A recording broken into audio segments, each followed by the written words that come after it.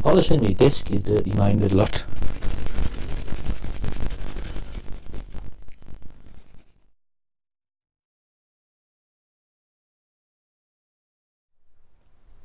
Hi everyone, today I'm going to do something a little bit different.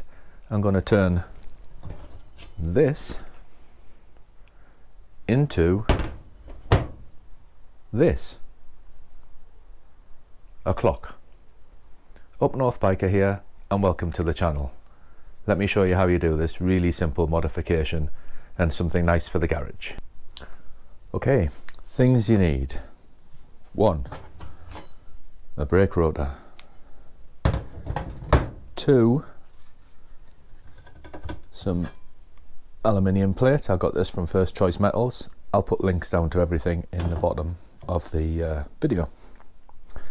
You'll need a drill, a jigsaw unless you got some tin snips to cut the metal, a clock mechanism straight from Amazon. I'm going to use an angle grinder to polish this up. It's a bit rough, needs polish. I've got some metal polish as well, which I can use with the drill to buff it up. Some Mother's mag and aluminium polish. If you haven't used this before, it's great on your exhaust pipes, it's great on your chrome and your engine casings. So to polish up the disc, I'm going to use something called a flap disc. This one is 120 grit. You can get these from Screwfix. They're designed for abrasive work on metal. They don't cut, they just polish. It's just much quicker than sandpaper. Okay, that's the flap disc in place on the grinder, and don't forget the safety goggles. You've only got one pair of eyes.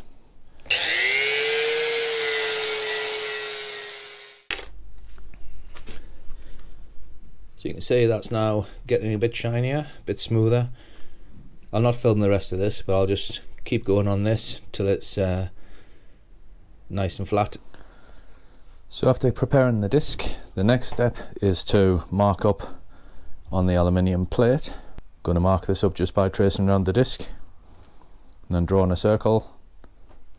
So the metal plate I bought has a unprotected side and a protected side. This is the finished side and this is the side I'm going to mark up because it's easy to draw on this rather than the metal, and cut it all out. Okay, I've marked the disc up, including the holes.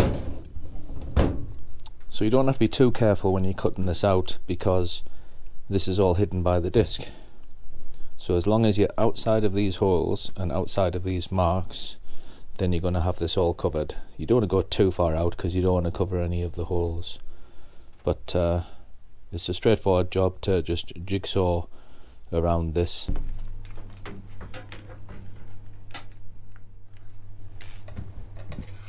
So there we have it, roughly a circle, smooth edges. So next step is to drill those holes. With it being aluminium, the important thing is to use a punch to just punch a little mark in each of these so your drill doesn't slide all over the place. So I'm going to do that now and then we're going to drill.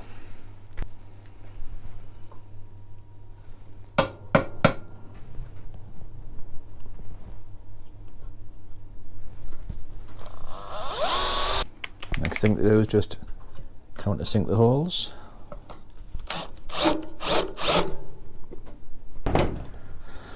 So that's all that deburred, drilled. Okay, I've fitted the backing plate.